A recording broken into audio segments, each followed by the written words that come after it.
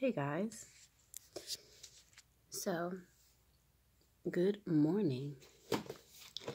I was listening to Paul Unslaved a little bit. He has a live video on his channel, and by listening to him, I got a confirmation about something that I wanted to share that I didn't. I kept thinking, oh, I want to share this scripture, but then I was like, I won't share it. But it's like within the first 10 minutes of his video, he's talking about how basically police officers and things like that, when you see everything for what it is, like they're just people in costumes using their authority. And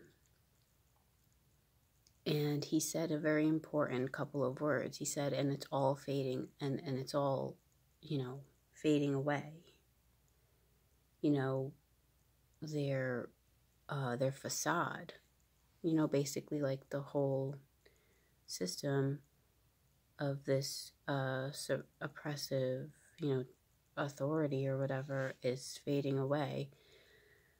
And it reminded me of what I wanted to share in 1 Corinthians.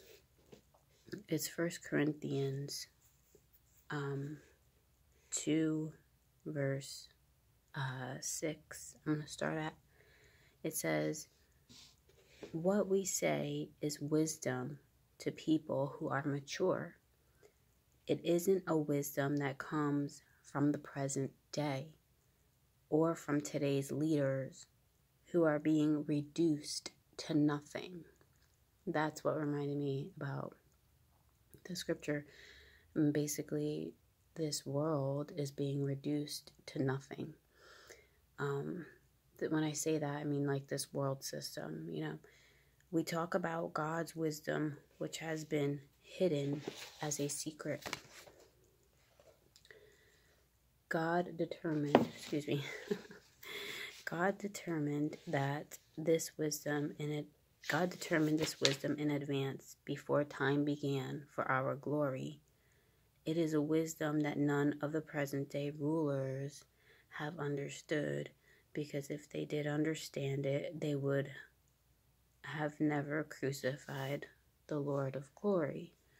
But this is precisely what is written: God has prepared things for those who love him that no eye has seen and no ear has heard, or that haven't crossed the mind of any human being. God has revealed these things to us through the Spirit.